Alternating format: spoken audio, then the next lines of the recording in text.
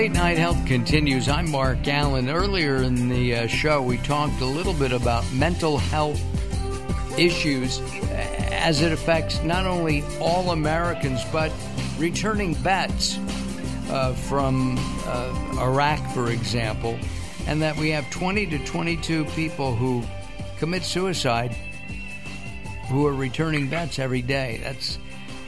That number is huge to me. It's we're not taking care of our vets, to me.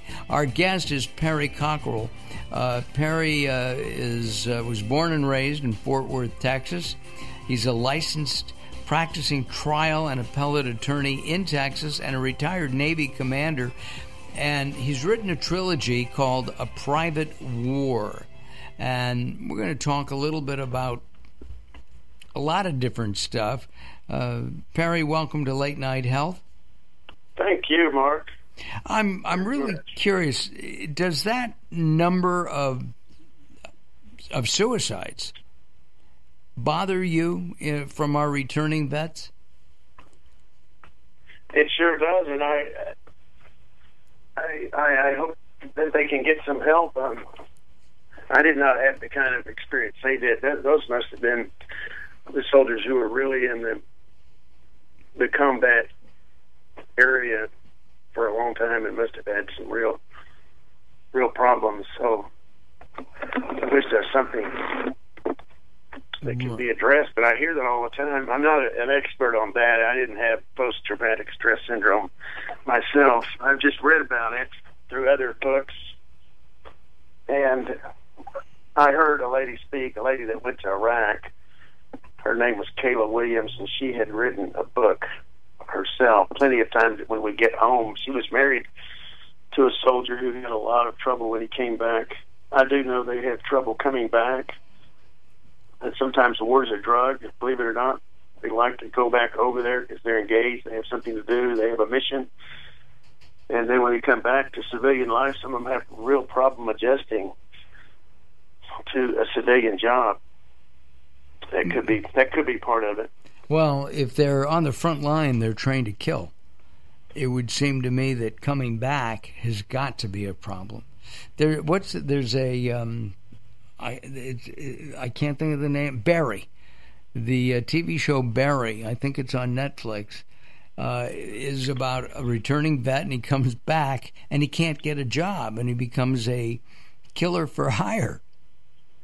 And then he becomes an actor. But while it's presented humorously, at the same time, it is a big issue, and it's something that we need to take a look at.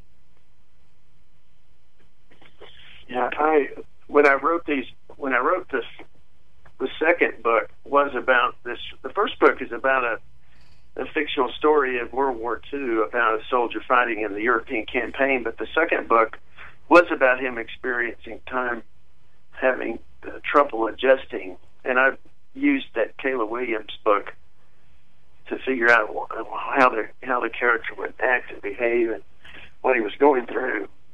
I also know that journalists, and I've heard this many, and you can times, and you can read this online and things like that, journalists experience the same type of symptoms, and this is true in all the wars, in the World War II, which is the one I covered in the book. Those journalists like Ernie Pyle, they really experienced some difficult time with death and the killing, and so they end up having the same types of symptoms like that.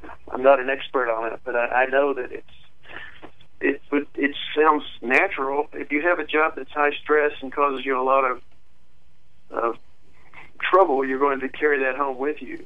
Well, at the same time, just having some kind of traumatic experience, a car accident, having a kid get married, and, all of this stuff can, as far as I understand, contribute to post-traumatic stress syndrome, PTSD. I mean, let's face it, our lives are complicated here in the U.S.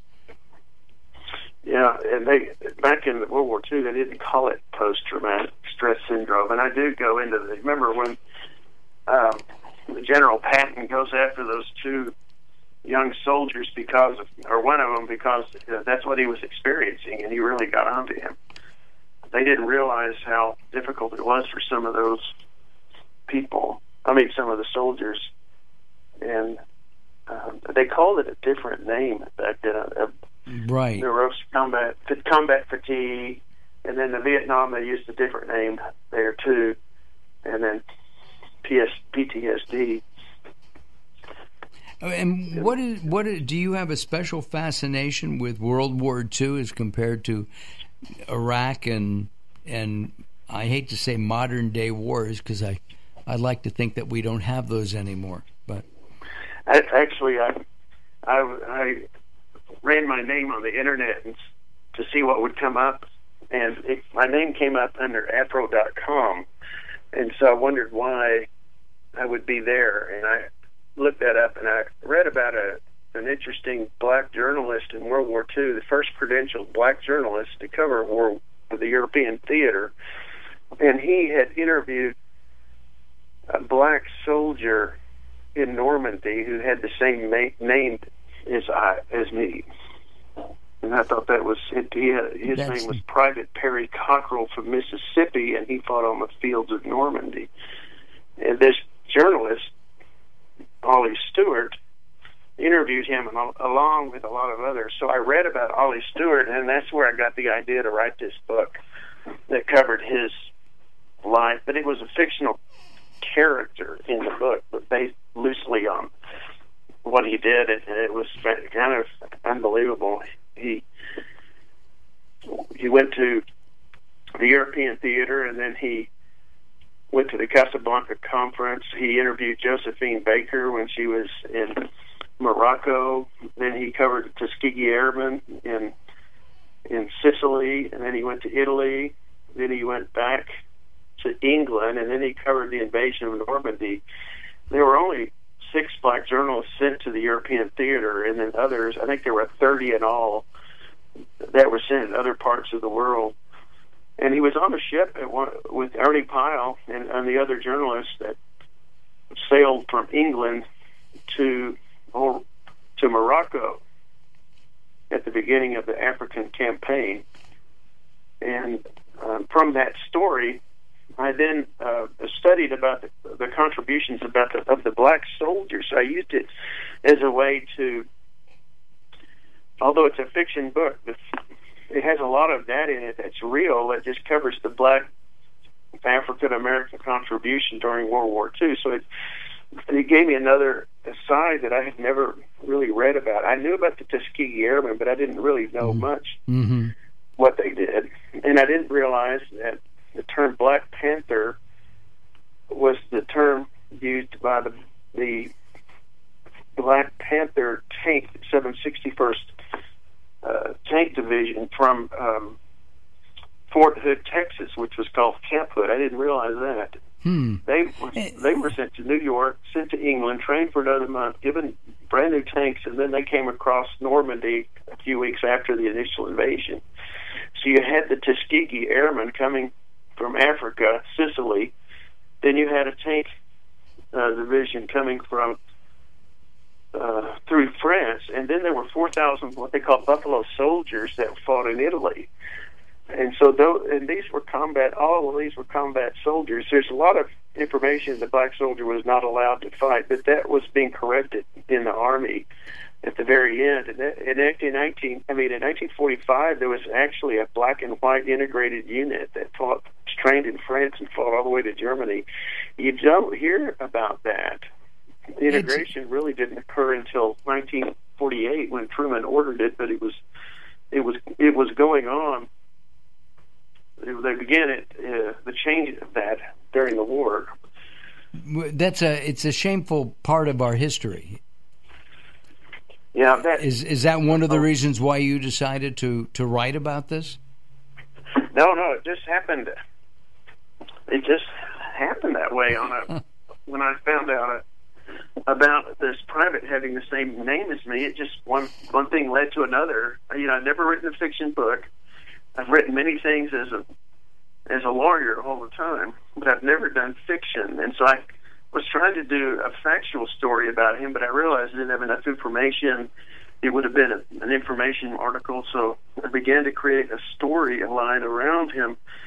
And it's the first time I ever put fiction together. And fiction requires character, it requires a plot, and things like that, all of which I'm not used to doing.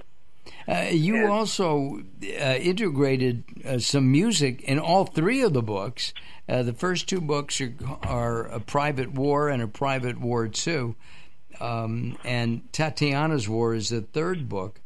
And you use Todd Rundgren's music in these? Yeah, I love his music.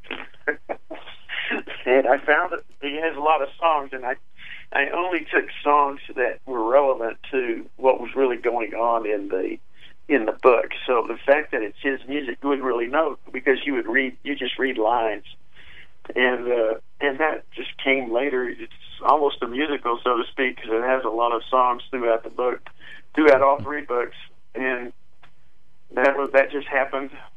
I like what he writes about, and his songs would weave into the plot. The story really is about two black soldiers that go to war, and one of them accidentally shoots him, the other accidentally, except he's put on trial, and the JAG officer believes it was an intentional killing. And so he is tried, and these journalists have trouble trying to decide what to do about this court-martial, because it's really unusual, and they want to report stories about the black soldier that are good. Now, this is a fiction book, so they grapple with this. They don't want to report a story that might make the soldier look bad. Of course, this is not true, but it was just for the purposes of conflict. But there was a lot of conflict with black and white at that time within the Army, Navy. It wasn't as integrated as it would be today. No, and I discovered that was one of the hard things about writing this book, is that was very hard to read, and I didn't like to read that. So this is why I took a different angle. I didn't want a story about this that had racism, that was based on racism, at least in the first book. Right. And so the first book dodges racism.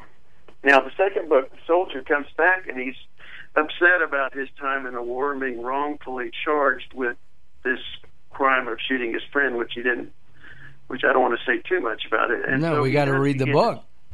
I know, I'm telling you too much. And so he does think he was wrongfully charged, and second book explores racism and the origins of racism and things like that.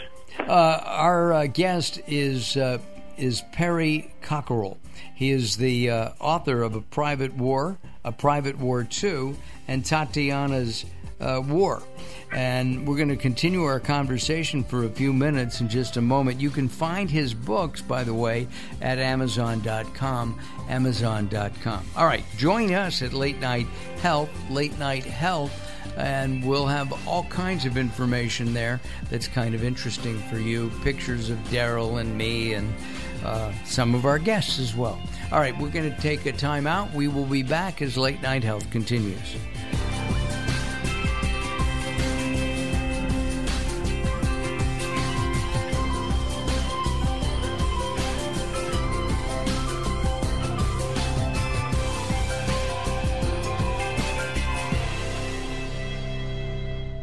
The latest from the greatest, the best in new music by classic rockers, with your host, the insane Daryl Wayne.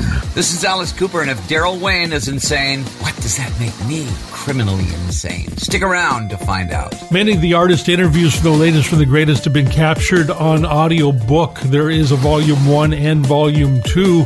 Great information and conversations with people in the industry and people surrounded by the industry, and of course the rock stars themselves. I'm the Reverend Al Green, and you're listening to the insane Daryl Wayne.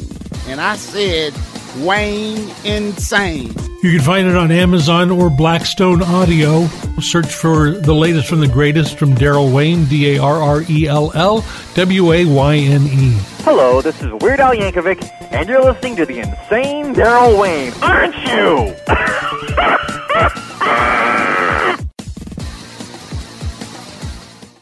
There's a lot of talk all over the internet about the remarkable benefits of Carbon 60, and baby boomers are especially excited about it.